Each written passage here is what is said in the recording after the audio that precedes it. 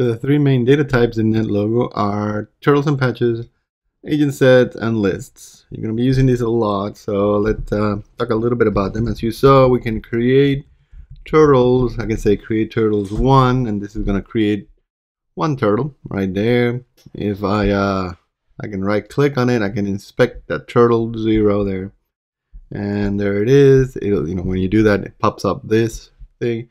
You can also do that from the command line. You can say inspect turtle 0 like that, and close it, and then open it again with a command. There it is. As you can see, each turtle has these properties. Every turtle has a who number. These numbers start at 0, so the first turtle is 0, then 1, then 2, and so forth. And then they all have a color and a heading and an X and Y, and all these properties are given to every single turtle. The patches, and you go back, I'm gonna go move this over here, I right click anywhere, I can inspect that patch. You can see the patch. It's also like a turtle, except it's got fewer properties. It's only got the PX core and a PY core and a P color. That's the patch color, the label. And so the patches, the big difference, of course, is the patches cannot move, right? So a patch is stuck at that X and Y coordinate. You cannot change those values. You can, however, change its color and its label and the label color. So those are the patches. If you click settings here, you'll see how many patches there are in the world. In this case, we have a 33 by 33 two-dimensional patch grid, and each one is 13 pixels in size. They're all always going to be square, so 13 by 13 in this case. So those are the patches. Those are the turtles that are built in. You can say stuff like that to refer to a turtle 1. If you have more turtles, of course, you can say inspect turtle 1 if there was such a thing, but I haven't created one, so I'm going to get an error message. It's going to tell me nobody, because turtle 1 refers to nobody, because there is no turtle 1 yet. You can also, another thing you can do is you can create breeds, like I just did here. I have a breed, agent. So I have an agent breed and a cat breed. You just say breed bracket and then the plural and then the singular of the noun that you want to use. So cats and cat. And once you do that, then you can go back over here and you can say create cats 10. I'm going to create 10 cats. Now the cats are going to be just like turtles, so they just got created, they got placed there just like turtles. But what I can then do is ask cats to say go forward 10, and so you see the cats go out, but the turtle remains in the middle. So the turtle didn't go forward, only the cats did. So even though they're different objects, they're different classes. If you're used to object-oriented programming, the cats class is different, although it inherits from turtles, so they start out as the same, but you can then change it. The way you would do, say you wanted the cats to have a name, you would say cats dash own name, and so if you have say the cat has a name and maybe an age. So now after you do that, then all the cats will have, I'm going to clear out and make new cats. I'm going to create 10 cats. Let's ask them to go forward 10. And then if I inspect them, if I inspect one of them, it should show you can see it there. It'll show the name and the age, which by default every variable gets set to 0. But then you can change that. So you see now each one of these guys has 2 new properties, and that's how you add properties to your types. And then I can of course set those properties. So I can ask cats to set their name to be their color. Why not? So now every cat has a name that says color. So I can ask cats to show their name, and they're going to show.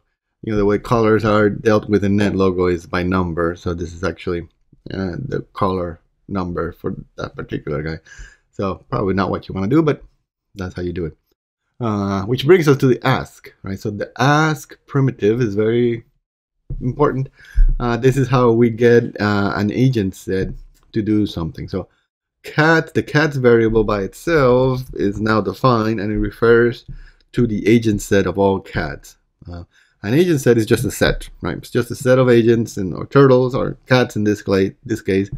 And the main thing to remember is they're not ordered, right? So you can, when you ask cats to do something, that means every single cat is going to do whatever is here. But it could do it in different order. So if I do this again, ask cats to show their name, you see that the first time it did it 643, and the next time 546. So they're going to do it in a random order every time. And the way it's actually implemented is, like I said, they do it in sequence. So cat 6 is going to do everything, then 4, then 3. So there's an ask concurrent which simulates a little bit parallelism. You can read about that, but mostly, just stick to using ask, especially at the beginning. Okay, so that's ask. Now the agent set. So these are all my cats here. You often you don't want to do. Say you wanted to do something with only some of the cats, right? So the way you would do that, basically you want to filter on the cat, so you want a subset of the cats. So use the word with, the cats with, and then brackets, and here you have a Boolean expression like color equals green. So it tells me that when I do that, I say show cats with color equals green, it returns an agent set with 3 turtles, 3 cats, all of which have the color green, right? And so the with is very powerful. It's a filter that lets you, get a subset of those agents. You're gonna specify who equals 4, so that's gonna return just 1 turtle because there's only one who has 4. Or let's say I can specify who is less than 4, and that's gonna give me 4 turtles, all the ones that have who numbers less than 4. Right, so I can put in any kind of Boolean function, and within here you see I'm using the variables, the properties of the cat, right? So here is, let's go back to the code. Let's do a standard square example. So I'm gonna do a setup function, create cats. I'm gonna create 10 cats. And I'm gonna set the pen down. Remember, each turtle has a pen that can be up or down. When it's down, then every time they move, they are going to draw. So, and then this is what it's going to do, is just go forward, say 10, and then write 90 degrees, and then I'm going to repeat that 4 times.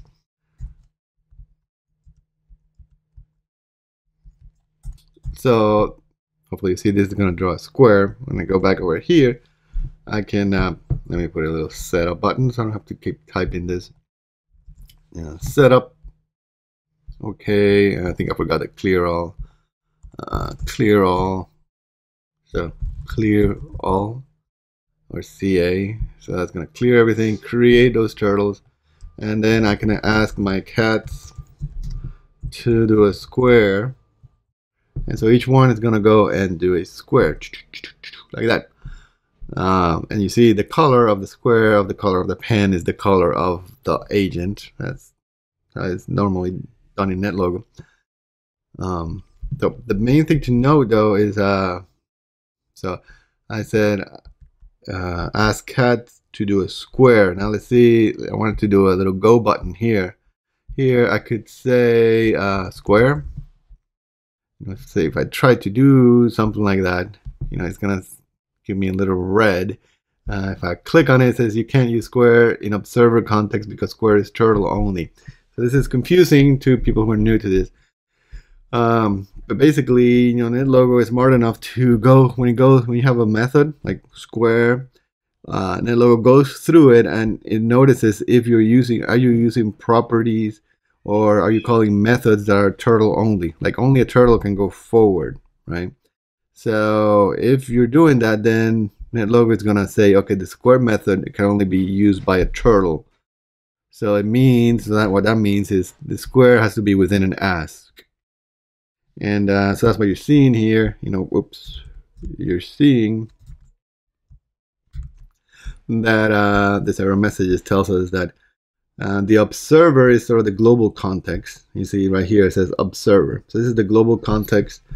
And the global context, I can't just go forward because I don't know who goes forward, right? The global context has all the turtles in it. So it's not any one specific turtle. So that's not going to work. So you can say we're going to call this go. And then we're going to write a go method. So to go is going to ask turtles to do a square. And right. And when we go back to interface now, we're good. I can set it up. I can hit go, and they will draw. It will work just fine. So that's the issue. And what I like to do is, I can say cat methods. So I like to separate my code into, first you define your breeds, then you have your, observer methods. I don't usually do this, but observer methods or your global methods. These are the ones that are called from the interface, from the GUI, and then you have your CAD methods and your agent methods, etc. And just separate them with a little comment like that, just to keep it organized. Sometimes you will have a method that maybe it's a method that can be used by both CADs and agents. So whatever, put it somewhere where it makes sense to you. But it helps me to separate those. Okay, so those are agent sets, and like I said, the main useful thing is the width, right? So I could ask turtles with color equals green. Again, go back here, set it up, and go. And apparently there's no green turtles. Try again. Go. One. Okay. So only the green turtles will do it now. So those are very nice. The width is very powerful for doing that. Okay. The last data structure, which is really the only data structure that you have in NetLogo, are lists, right? So let's say your cats have a name and an age, and well, now let me just use a global variable. So the other thing you can do, by the way, is you can have global variables, just regular standard global variables. And I'm going to have a global variable x like that. Once I do that, and I can set x to 10, and if I try to show x, it'll print out 10.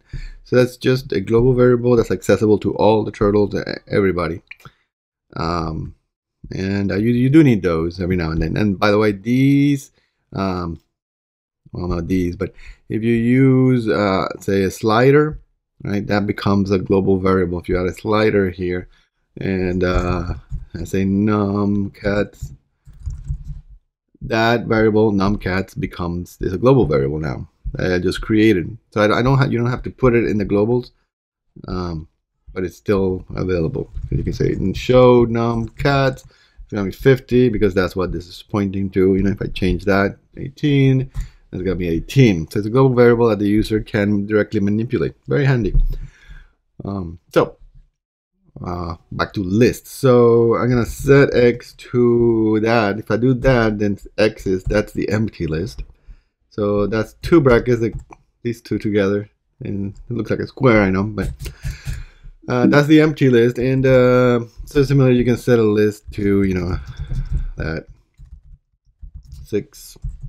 So x is now the list of the numbers 1, 2, 3, and you have stuff like first of x will give you the first item, but first of x gives you the tail. So this is since NetLogo is a Lisp, or at least descendant of Lisp, however you want to define that, it's got all the standard Lisp functional programming primitives, right? So you can do all the things that you would do with lists, like map, right? So there's a map function, and let's go to the documentation on this. If you click over here to list, right, you see all the list functions. You can see there's map, there's reduce, and filter. So those are the three big ones: map, reduce, and filter. And then there's remove stuff, etc.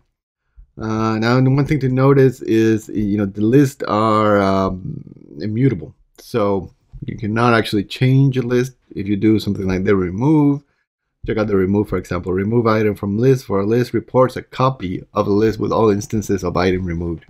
So you can never actually change a list. All you can do is create a new copy of it that's changed. And you'll notice that is true for all the list commands. So that's helpful, but also keep in mind that you have really, really long lists. Every time you do something like this, it's actually making a copy of it, so it's going to use up a lot more memory. It's a bit slower. If you don't want that, you should probably use the tables, which are hash table, which do not make a copy every time. Anyway, back to list. I'm getting a little more advanced there.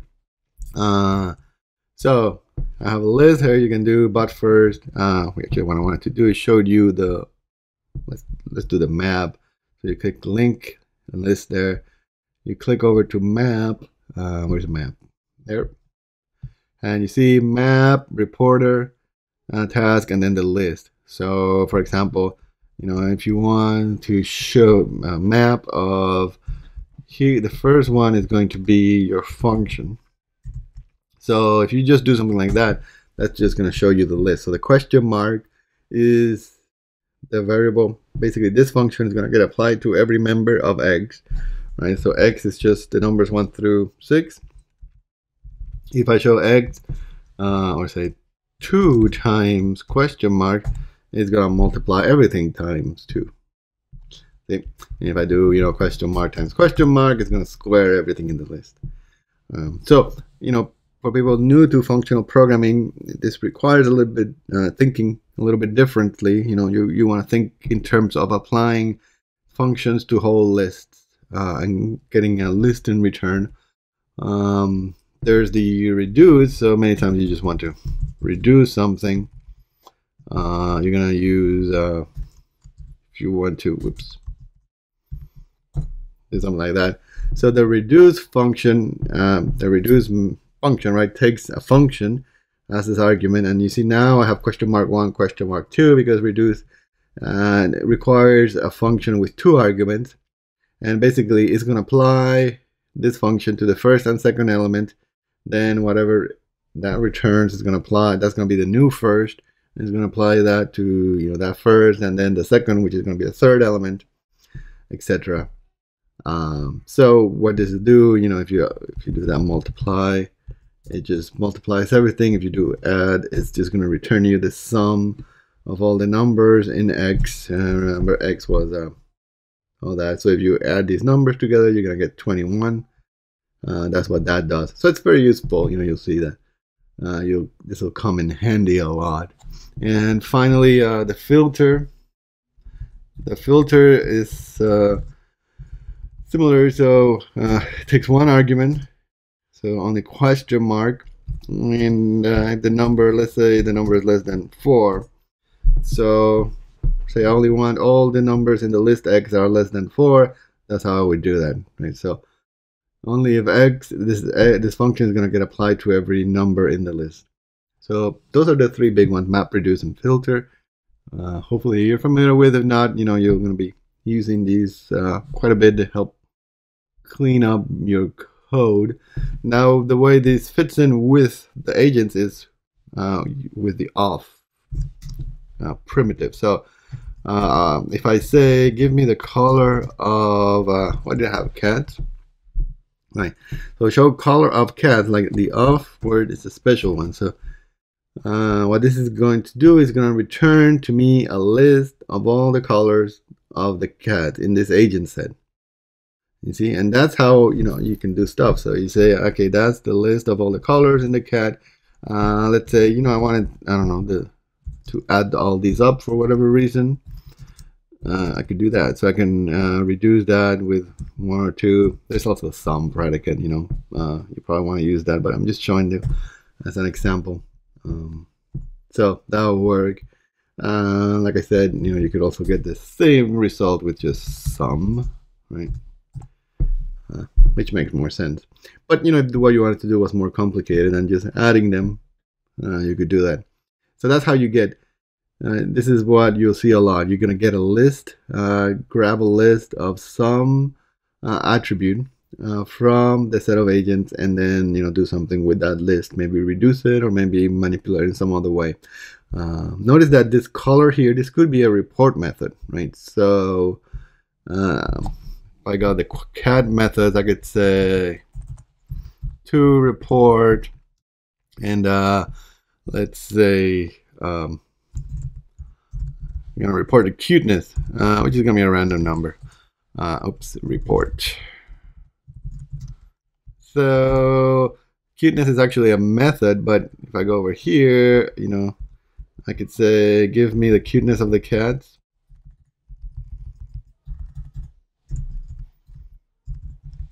And that works just fine. So it's just going to call this method on every single cat.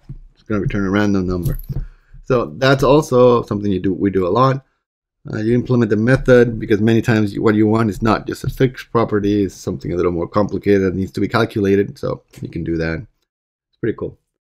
So you got map, filter, reduce, and off. Now the final one, if you do want to use a loop, you can do that. There is a for each method. So I'll just do it here. So you can say for each, and you give it a list. So let's see, x is still that list. So I can say for each. In X, I can say show question mark, and that is going to go through. So the question mark in here is going to be each item in the list in order. So that's how you would do that if you really need. Sometimes you do need, many times you need to go through each one and do something. So it's very similar to the map, right? The map applies this function, but here, in here, you have to apply sort of, you can't have a complicated set of statement, right? You have to have a simple statement in here. So here for each X allows you to put between these brackets, you can put a lot of stuff, more complicated logic. So that's how you go through each one. Now, one final thing is with these, so these are lists. Now you can't, all these map and reduce will not work on an agent set. So you have the variable cats, which is all the cat agents. And I can ask the cats to go forward 10, 5, and I can ask him to do a square and do that. But every time I do this, I don't have a control over what order. Right? They're going to do it in random order, and I have no control over what that order will be. So if you wanted control over the order in which the cats go, you would need a list. And the way you would do that is with the sort primitive. You say sort cats, and it would return this list where each element in the list is, in this case, a cat, or a turtle more generally. So sort, if you give it an agent set, returns a list composed of each agent in that agent set, or each turtle in that agent set, like this. So that's how you would do that. The particular sorting, you can, in this case is by who, right? And you can look this up here in the NetLogo dictionary, I think under agent sets, right? Or maybe it's under list. No, sort. And there's this sort by and sort on, which are also useful when you want them in some particular order, right? So this is, again, this comes a lot. You're working on your program, you have an agent set, and you all of a sudden decide, oh no, I need to do this in this order, usually because you really need to do something that's going to affect the next guy, and then the next guy, you need to do it in a specific order. So if you want to do that, use for each. You would say, for each, instead of saying X, you would say for each in the sort cats or sort by cats. And then here you would put your code, and then every time here the question mark is going to be referred to one of the cats, one of your agents. So I can say, let's say show